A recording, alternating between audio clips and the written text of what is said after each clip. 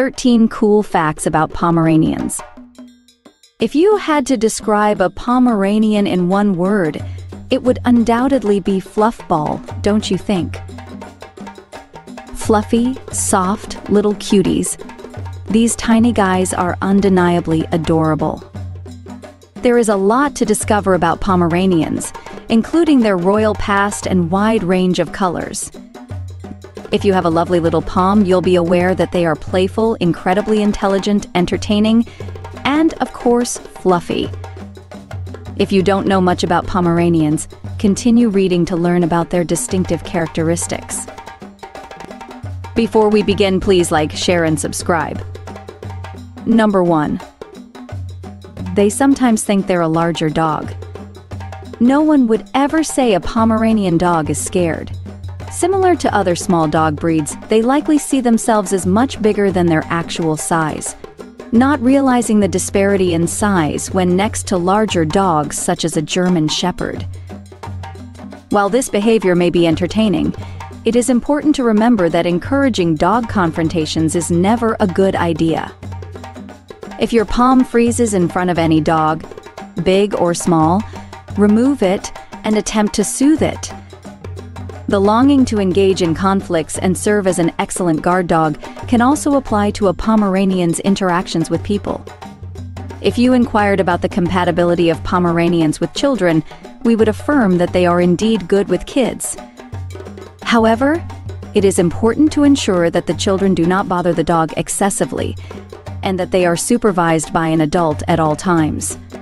The advantage of the dog being small is that it will not intimidate a child and can be easily picked up. However, like other small dogs, Pomeranians are also fragile due to their size.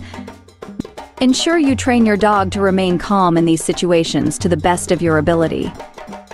Number 2. Queen Victoria owned 35 Pomeranian pups, although the Pomeranian appears modern.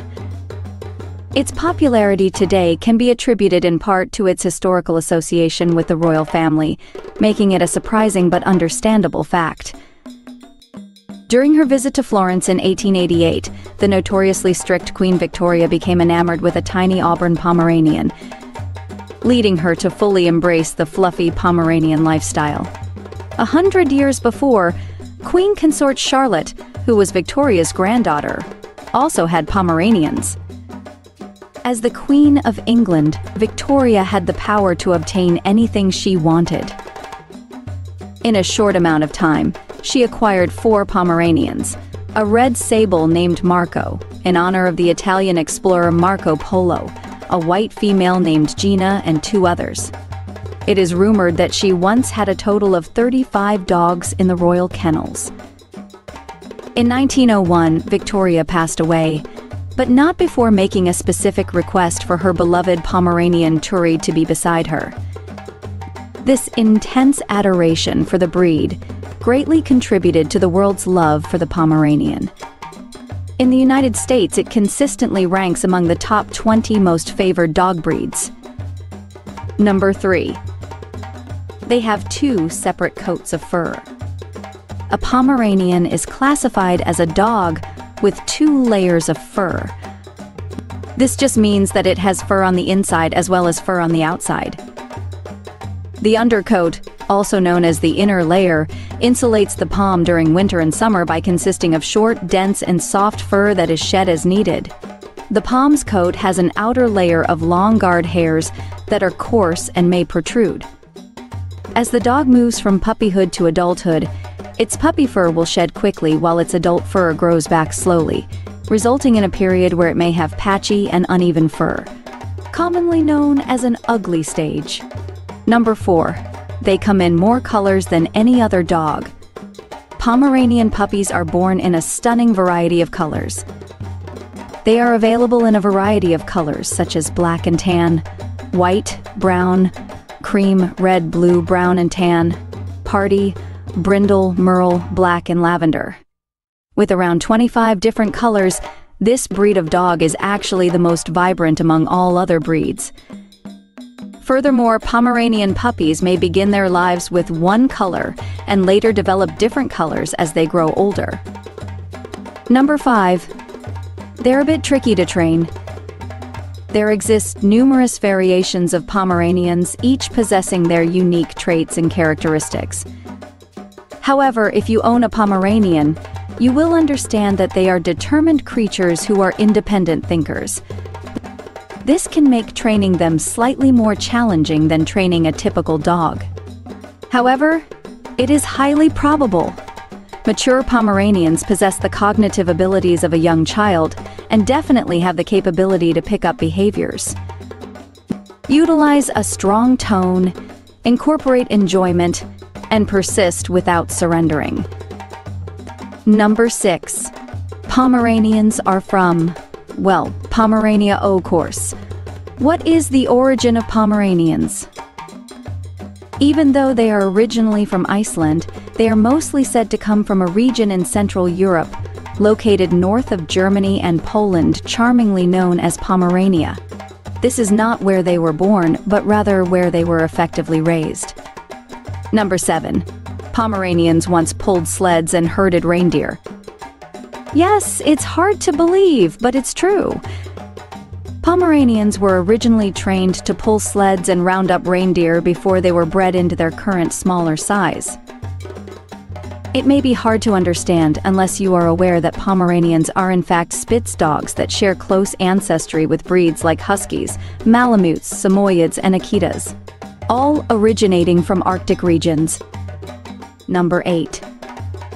The oldest Pomeranian was 21 years old. By taking good care of your Pomeranian, it has the potential to live up to 21 years, as seen with the famous Cody who died in 2016. But typically, they usually live around 16 years. This extended lifespan is reliant on providing top-notch care for your Pomeranian. This breed may be prone to health issues such as hypoglycemia, hip dysplasia, dystichiasis, and Cushing's disease. On top of your pet insurance, a wellness package for your dog can include regular vet visits and vaccinations. Number 9. Pomeranians can give birth to twins. In contrast to humans, twins are very uncommon in dogs, with 2016 marking the first recorded instance of a dog giving birth to identical twins. Pomeranians, on the other hand, are more likely than average to have twin Pomeranian puppies, although the reason for this is unclear. If this is considered positive or negative news will be determined by the amount of Pomeranians you desire in your life. Number 10. 2 Pomeranians survived the sinking of the Titanic. A total of 12 dogs were on board the Titanic when it went down. Only 3 dogs made it through, with 2 being Pomeranians. One of the lifeboats was occupied by Elizabeth Rothschild, who insisted on bringing her dog with her before boarding. Lady, owned by Margaret Beckstein Hayes, was wrapped in blankets and taken onto lifeboat number 7. Number 11. In fact, Queen Victoria made them smaller.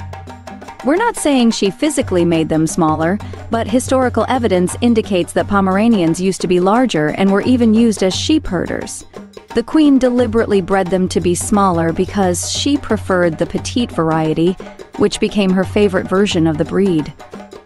Since the 1800s, Pomeranians have reportedly decreased in size by around 50%, and weight, with adults now typically weighing about 6 pounds or less. To maintain an appropriate weight for your Pomeranian, it's important to make sure you are feeding them correctly.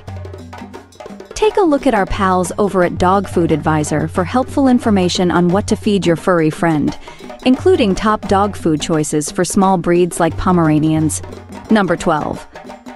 But blue Pomeranians aren't actually blue. A blue dog. That would be spectacular, but disappointingly, a blue Pomeranian isn't classified as such because of the color of their fur. Instead, a blue Pomeranian is distinguished by the color of his nose. Blue Poms have dull black fur and noses with a bit of blue coloring on them. They may sometimes have blue eyes as well. Number 13. Lots of famous people have owned Pomeranians. Throughout history, many notable people have selected a Pomeranian as their companion. Martin Luther, Michelangelo, President Theodore Roosevelt, Elvis, Charles Darwin, and Mozart all owned a Pomeranian. Mozart dedicated an aria to his dog Pimperl. Martin Luther wrote about Belferline. Michelangelo painted the Sistine Chapel with a Pomeranian on a satin pillow nearby. The amount of paint splashed onto the dog or pillow by the artist is not mentioned in history. Thanks for watching.